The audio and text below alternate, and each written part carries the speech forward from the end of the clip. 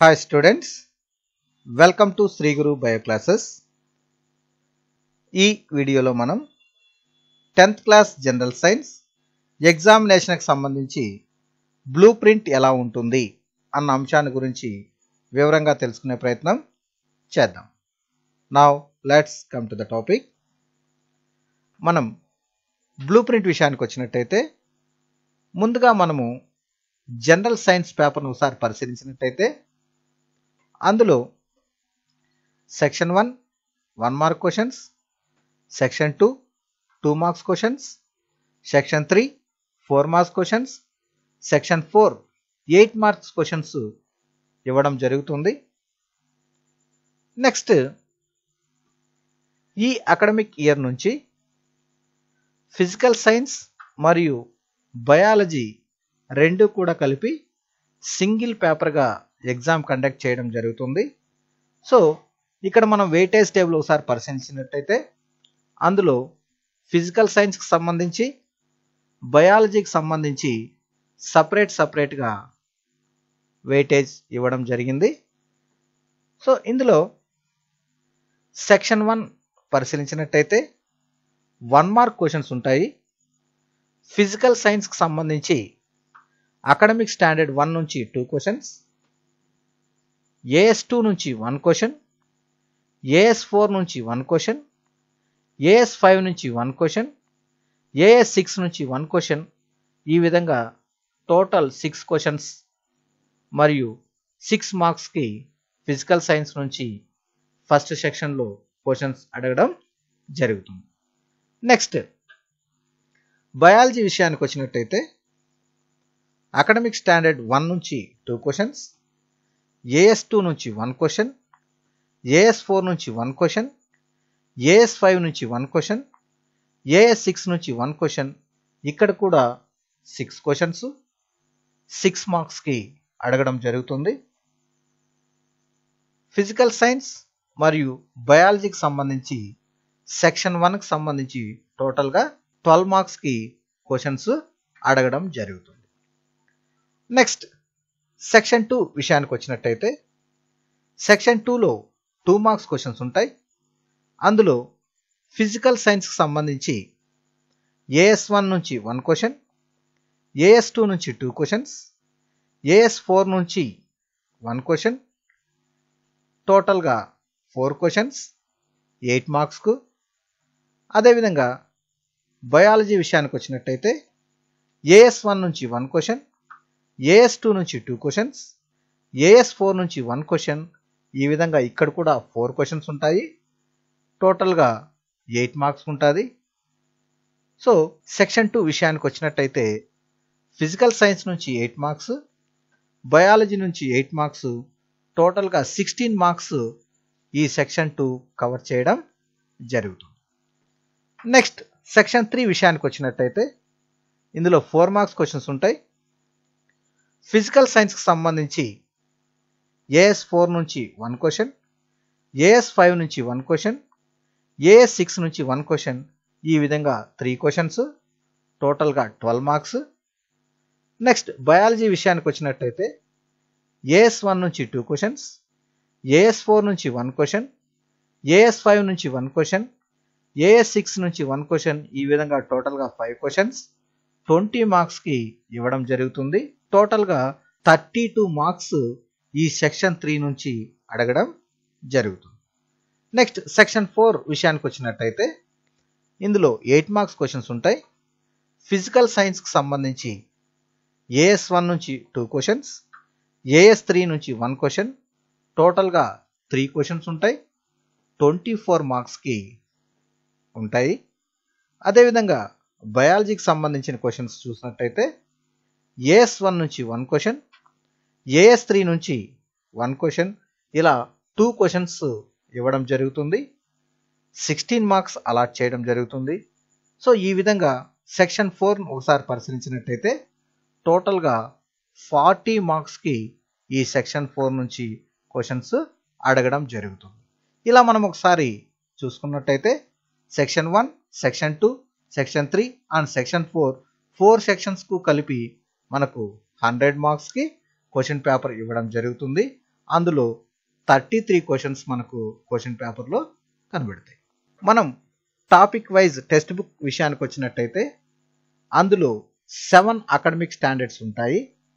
కానీ examination point of వ్యూలో మనం చూసినప్పుడు ఆ 7 అకాడమిక్ స్టాండర్డ్స్ని కూడా కలిపి మనకు 6 అకాడమిక్ స్టాండర్డ్స్గా పరిగణలోకి తీసుకొని ఈ 6 అకాడమిక్ స్టాండర్డ్స్ నుంచి క్వశ్చన్స్ అనేవి ఫ్రేమ్ చేయడం జరుగుతుంది. అసలు ఈ అకాడమిక్ స్టాండర్డ్ 1 నుంచి ఎలాంటి క్వశ్చన్స్ వస్తాయి అని చూసుకున్నట్టయితే కాన్సెప్చువల్ అండర్స్టాండింగ్ సంబంధించి, అంటే మనకు టాపిక్ సంబంధించి మన అండర్స్టాండింగ్ కెపాసిటీ ఎంత ఉంది అని తెలుసుకోవడానికి ఇందులో నుంచి వచ్చేటటువంటి క్వశ్చన్సే అకాడమిక్ స్టాండర్డ్ 1కి సంబంధించి క్వశ్చన్స్.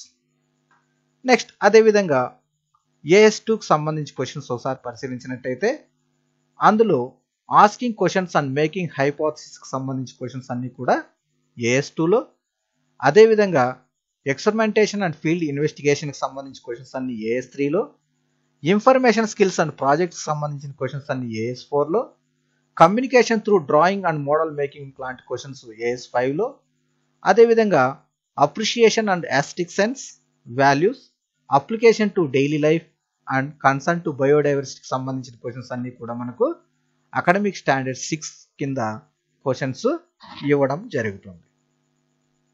నెక్స్ట్ ఫిజికల్ సైన్స్కి సంబంధించి వెయిటేజ్ టేబుల్ ఒకసారి పరిశీలించినట్టయితే అందులో ఫిజిక్స్ అండ్ కెమిస్ట్రీకి సంబంధించినటువంటి క్వశ్చన్స్ ఇలా సపరేట్గా మళ్ళీ ఇవ్వడం జరిగింది.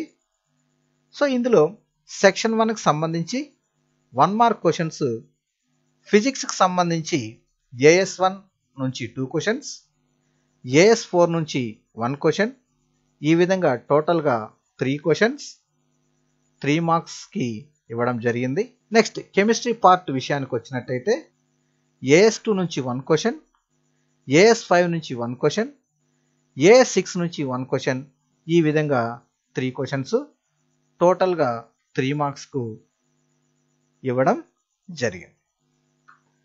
నెక్స్ట్ సెక్షన్ 2 విషయానికి వచ్చినట్టయితే ఫిజిక్స్కి సంబంధించి AS2 నుంచి 1 క్వశ్చన్, టోటల్గా 1 క్వశ్చన్, ఇక్కడ 2 మార్క్స్. అదేవిధంగా కెమిస్ట్రీ పార్ట్ నుంచి AS1కి సంబంధించి 1 క్వశ్చన్, AS2కి సంబంధించి 1 క్వశ్చన్, AS4కి సంబంధించి 1 క్వశ్చన్, ఈ విధంగా 3 క్వశ్చన్స్ అనేటటువంటివి సెక్షన్ 2 నుంచి కెమిస్ట్రీ పార్ట్ నుంచి ఇవ్వడం జరిగింది. అదేవిధంగా 6 మార్క్స్కి మనము ఆన్సర్స్ చేయాల్సి ఉంటుంది.